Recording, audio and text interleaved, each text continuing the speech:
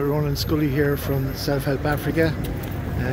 Here I am in a place called Duble along the Slovakian-Ukraine border, and I'm at one of the check-in centres, and as you can see, a lot of activity going on here. People coming from the border and all along, and the Irish Emergency Alliance is working in this crisis, and the different organisations in the different countries that border the Ukraine. Over the last 9 to 10 days, over 110,000 refugees have passed over the border. See, they're still coming in. Basically, it's all women and children.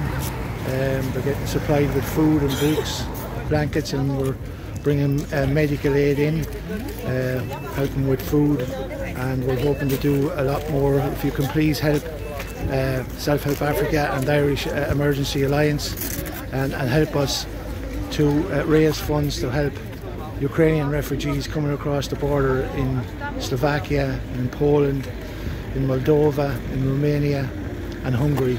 Send what you can and give what you can at the Irish Emergency Alliance website. Some very, very young people, children, women and children. Please send what you can.